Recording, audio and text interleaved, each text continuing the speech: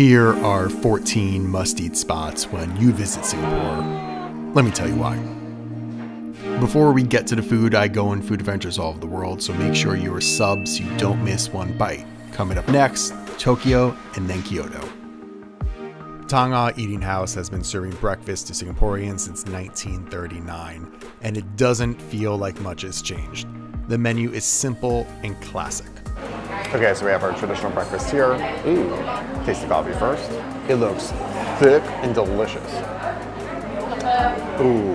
So in the coffee too, because it's so strong, they use like condensed milk, which is good because it is a strong coffee. It's not bitter. It's very much like coffee flavor, which I love. But to mellow out just a little bit, ask for a little bit of milk too, which I think helps. But just like the little tiny sweetness running through there with the milk. So good. The kaya toast is white bread toasted with butter and kaya, which is a coconut jam. And you dip that into some soft-boiled eggs. I love just how like deceptively simple it is. White bread, the kaya, just like this sort of sweet little tiny coconut notes go running through it. Soft-boiled egg, I always love, and just dip and eat it. This is like perfect breakfast. And if you want, you can mix some dark soy sauce into those eggs too. And that whole set was $640 Singaporean dollars, which is like a little less than $5 USD. It's like the feeling in here. I think when you think like traditional breakfast, like this is how I want it to feel. Not fancy, not anything, cranking out food all day. Killing it. More than what's technically the best bite, it's the experience of this breakfast that I will remember and why I travel. You can replicate food in New York City, but you can't replicate this restaurant. If you are looking for more kaya toast, there are Ya Kun locations all over too. I got their grilled cheese French toast kaya toast when I went. Dude, it's so perfect. It's sweet, it's savory. Love that fat of the cheese in the middle. Really custardy because it's a French toast. Just like a great combo of all the flavors hitting at once.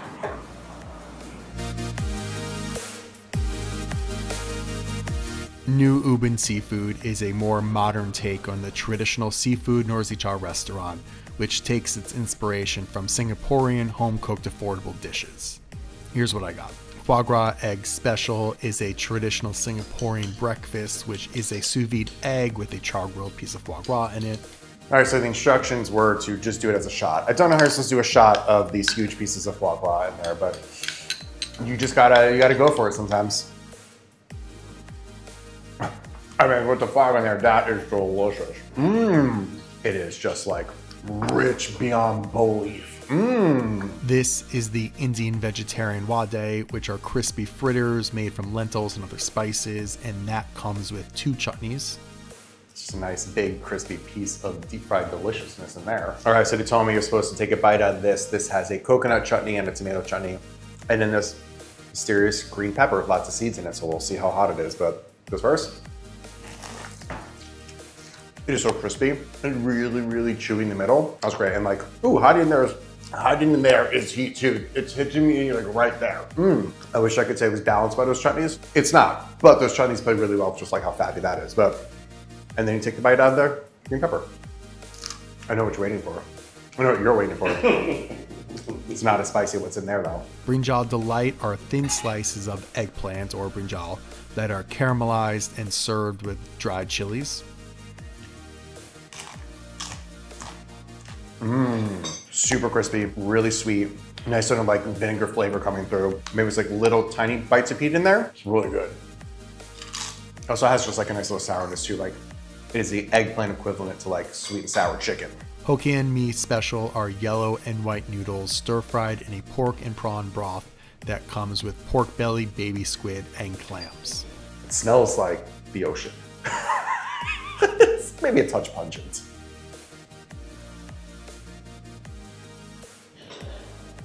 It's very like lo mein noodle texture, really, really creamy.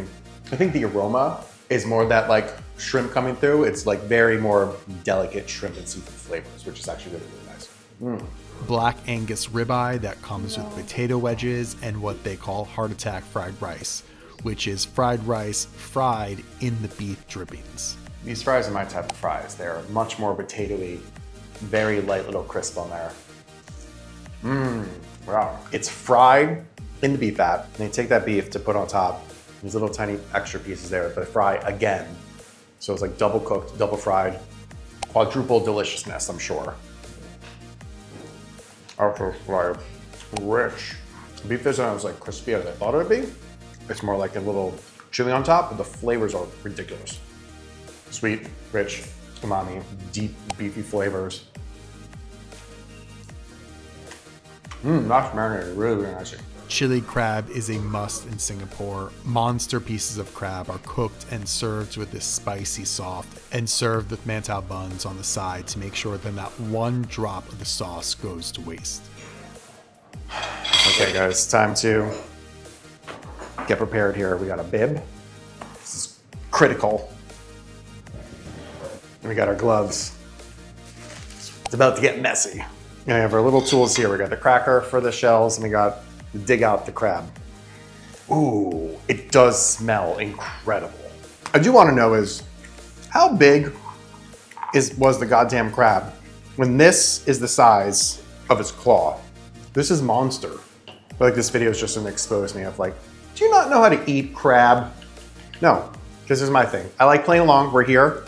I like this is tradition and we're gonna do it. But normally I'm a person that doesn't wanna work for my food. Oh, okay, that was a nice crack. Oh, there we go. Oh, I'm very close. Okay, I got some meat here. There we go. Okay, god damn it. Fuck, it's hot, shit. That crab is really sweet. It's really good. And like tastes so good with that like nice spicy sauce. Ooh, very frustrated. Okay. I'm gonna say this. I think it tastes delicious. I'm completely over fighting to get morsels of fucking goddamn crab into my mouth. It's one of the most frustrating eating experiences of my entire life. Why serve me something that tastes so goddamn good just to tease me that I can't even eat?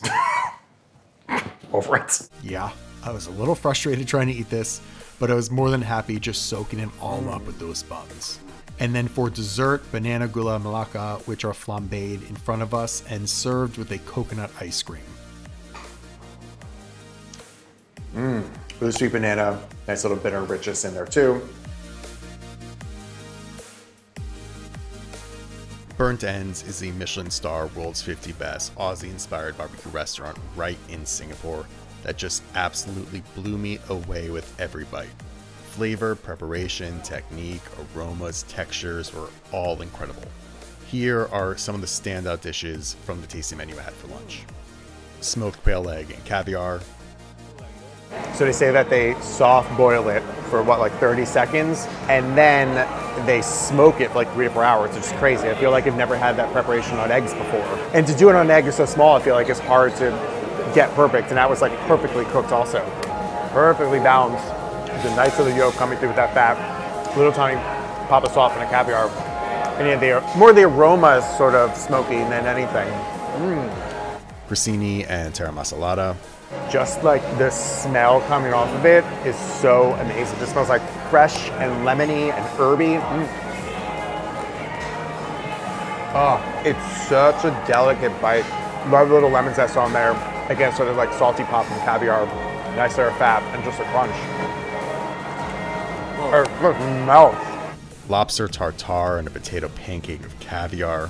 The potato had this like really crunchy, creamy bite with the saltiness, nice sweetness from that lobster tartare, and then the bite saltiness of that caviar on top, just like this luscious, unbelievable bite. Oh my god. Crispy pig ear and za'atar. But the za'atar seasoning is fantastic. Super, super crunchy. The fat is just like bursting into your mouth, and it's very rich and salty. Chicken neck. All right, so this is the chicken neck. It's supposed to have a scallion on it, but I dropped it, so we'll just eat it as it is. Oh, very fatty. Nice char on there. Tempura eggplant with a caramelized miso. Ooh, it smells so good. Everything is so aromatic. It smells so good. Like, not shocking, but oh my god. It's so crunchy. It's so creamy. It's more like the heat from those red peppers, but the caramelization, the miso, you almost don't taste it. It more like wafts into your nose and then makes that flavor. A homemade sourdough is topped with aioli and a 14-hour braised Wagyu brisket and their own pickles on top of that. Oh, the brisket's like candy. Oh my god. It's just beautiful sweetness with those layers of fat. I don't want to swallow. I want to savor this bite forever. Pork belly with this pineapple slaw. It is so juicy, with a little bit of char on the outside, very salty, and it balanced so well with a little acidity and sweetness in those veggies too. Probably don't want to skip dessert either. A berry tart and donut. All right, I didn't think I had enough room for any bites, but now these desserts came out, and I got to at least taste them. Really soft, really buttery, nice tartness coming through. The coldness of the ice cream contrasting with the hotness from that fresh donut is so good. Lemony notes coming through, really, really buttery. All right, smoked marshmallow here.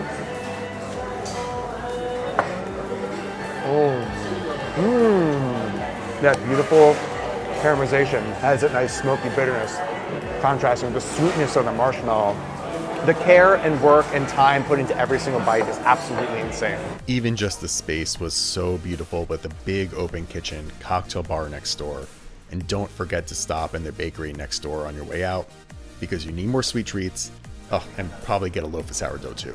A restaurant well worth its acclaim. There are hawker centers all over Singapore, each one with endless stalls of amazing street food all under one roof. Not only is it experiencing food the way locals eat, but it's a great way to get a taste of so many of Singaporean specialties. It can definitely be overwhelming, but per usual, when I go to markets, I let my eyes and my nose guide me. First one I visited was Newton Food Center, which features 83 stalls. Here's what I got to try. Char kway teow, which are stir-fried noodles with garlic, dark soy sauce, chili paste, and lots of veggies and proteins. Super chewy, really rich. A little sweetness in there, a little heat in there. These are my favorite kind of noodles. Hokkien prawn mee are egg noodles with vermicelli that are cooked in a broth with shrimp heads and pork bones that's been cooked down for hours. Prawns, squid, pork belly, and egg is added to that, along with a heaping of chili paste to mix in. I put too much of the chili in there. That's why we have beer. That is fucking hot. Chicken and beef satay. I love that peanut sauce. Chicken wings. Barbecue stingray with some sambal paste on it. All right, stingray. It's so fatty. Carrot cake isn't what you think. Chow toi kueh is super savory and made with a mix of rice flour, eggs, radish, and garlic. You can get black or white, black bean fried with a sweet dark soy sauce. Ooh. It almost tastes like matzo brie. It's a very specific thing. Yes, it tastes like Passover. So the black and the white versions. It's very eggy. There's some veggies in there. An oyster omelet. Oh, hot. Really salty, crunchy, and then an oyster bursting through. We also went to Maxwell Food Center. Okay, so I think before we even get to the food, let's get a drink because it is hot and steamy out here. What do you say this was? Water chestnut drink. It is still, like all drinks here, they don't actually make them cold. It is warm at the bottom and they just put ice on top of it. So maybe give it a little stir. And ice will, yeah. The ice will melt very quickly also, but No, that is so sweet. Thank you. It's better. I don't. That is too sweet for me. This one's just like a nice lime drink. Ooh, this one's cold too. Yeah. This feels like they made it cold. They did their job on this one. Now this I like. We got chicken rice. That came with a little soup. I question boiling hot soup in 90-degree weather of humidity, but you know what? Do as the Singaporeans do, I feel like, so whatever. I mean, it is steaming hot. Jesus Christ, it's too hot to even hold, but we'll say so. That is really flavorful. It's really good, yeah. It is temperature hot, but it tastes great. And we got two kinds of chickens with it, the traditional Hainese poached and one roasted with soy sauce. That rice is cooked with the chicken broth that has ginger and garlic added too. We also added some char siu pork with it too. All right, so I made myself a little composed plate here. Chicken's cooked fantastic. The chicken is really nice and juicy. Got that pork. That pork is nice and sweet. And this is the roasted chicken. I actually think I like the boiled chicken better. I think it's cooked better. And I think that with the sauces, you could add your own experience too, which I really appreciate. Pork soup dumplings. It's steaming here, so I'm gonna bite the top off and let it cool down. All right, now, what I like is you get two different experiences with every soup dumpling. Really good. And these butterfly fritters that are fried dough sticks. Oh, it smells incredible. Oh my God. It's just a little crunchy, really light bite, subtle sweetness, really buttery, nice nuttiness in there too. I like the simplicity. If you want to go duck sauce a little bit. That almost brings out the nuttiness a little bit more with the duck sauce.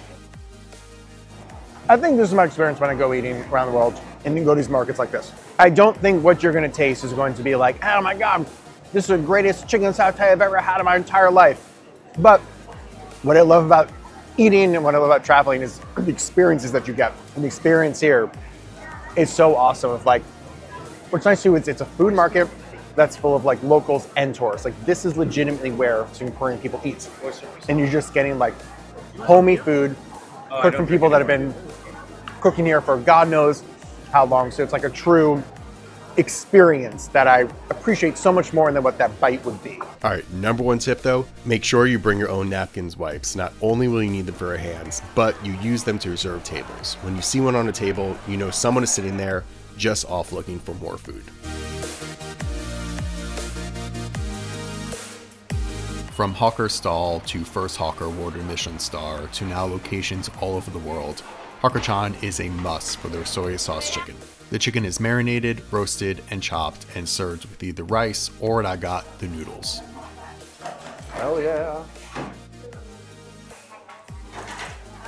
The noodles are really chewy. It has a nice bite to it. Sauce is rich, tiny little bit of sweetness. That's a good chew. Let's get this beautiful chicken there. Super, super juicy, really, really flavorful. A great combo. A New York City fave coat has a beautiful new location in Singapore. They brought with them their world-renowned Korean barbecue that they're known for, along with their incredible service. But they have some specialties just for Singapore too. Here's what to order. Started with a beer, and then with the meal we ordered, which we'll get to in a second, you start with the gogicha, which is beef bone consomme. The oyster omelet are pan-fried Korean oysters with a citrus yuzu vinaigrette.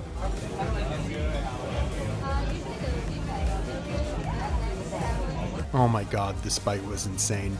Their quote-unquote steak and eggs are a hand-cut filet mignon tartare with the Kaluga hybrid caviar all on milk toast. The best. Then we got the butcher's feast to share with all the banchan, of course. It also comes with spicy kimchi stew and an egg souffle. But of course, it's the meat which is the star, which are all cooked perfectly in front of you.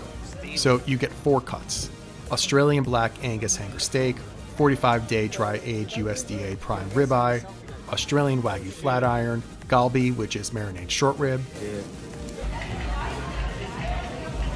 and we added the Japanese A5 Wagyu too. This even more spicy samjang is only available in Singapore for now. It's very spicy. And then the Korean beef bakute is also only served in Singapore. It's a prime beef short rib cut off the bone tableside and served with white pepper and vermicelli noodles, and some bird's eye chili dark soy sauce to add in. Of course, dessert, this fruit platter and their vanilla soft serve with the soy sauce caramel. The space is just super, super cool too. They even have a bunch of secret lounges that I need to come back and try.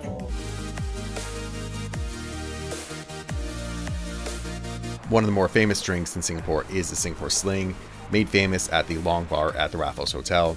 And one of my favorite things about the bar is that you get free peanuts and are told to just toss those shells right on the floor. When I was little, I used to eat the peanut shell. I don't think that's good though. Don't do that. I'm an idiot. It's a mix of gin, cherry liqueur, Cointreau, Benedictine, pineapple juice, lime juice, grenadine, and bitters. What I like is like, I thought it'd be like maybe too sweet. It's actually really bitter, which is nice, and just like really fresh, little bitter, little tiny sweetness in there. This is a drink that's like, it's very easy to drink. Too easy to drink. That's the problem. And if you're looking for somewhere else to drink, Atlas was one of the most beautiful bars I've ever seen, and great cocktails too. For over 2 decades, 328 Katang Laksa has had some of the best laksa in Singapore.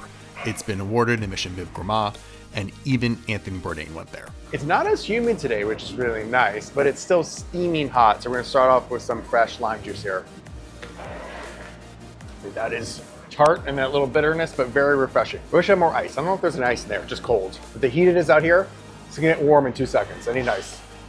You can get their katang laksa, small or large, and it's a Peranakan spicy noodle soup made with coconut milk, dried shrimp, sambal chili paste, secrets, more shrimp, and rice noodles. And on the side to mix in, it comes with ota, spicy fish paste, an onsen egg, and a ring roll made from bead curd skin.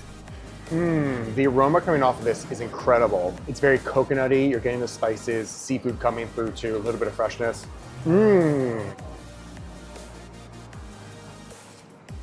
Ooh, that chili heat hits you right away. It's more like the aromatics of the coconut coming through more than the flavor. It's spice, tasting the shrimp. That's fantastic. So we dip this into it too, soaking up all that liquid. Very light bite. All right, so this is the fish chili paste. We're gonna add a little bit to it. Definitely a little more heat. The flavors and aromatics in this are just really, really great. I also got some nasi lemak, which is rice soaked in coconut milk, wrapped in banana leaf, anchovies, sambal, and peanuts. The sauce is like dark, rich, little sweet, but also brings that chili heat. Whoa. Yeah. Okay, then we have a shrimp cake to taste. Very sweet. What I like is I was expecting it to be more like super ground up shrimp, but you're really getting shrimp texture in there, which is nice. Necessary with the heat and the spice. Looking for a fun night out in Singapore? Death start at this hidden, stunning, super fun restaurant Synthesis. Here's what to order. I mean, just look at this bar, so start with drinks, obviously. The Mongolian fried cauliflower was first, and definitely my favorite bite of the night. Oysters with sesame oil, soy sauce, rice wine, garlic chips, ginger, and basil-infused goma oil. Ikura papadum with the curry aioli. Collagen herbal poached rice is chicken with a 6 combination soup, egg floss, and puffed rice. It's very warm and comforting. Dongbei lamb chop. Suan Ponzi truffle carbonara is actually made with yam, and then that comes with crispy burdock root and wild mushrooms. Slow cooked Atlantic salmon with a curry soy emulsion and sunflower seeds pesto. And from there, continue the night. They also own 2 hidden bars a few minutes away. First is Mama Diem.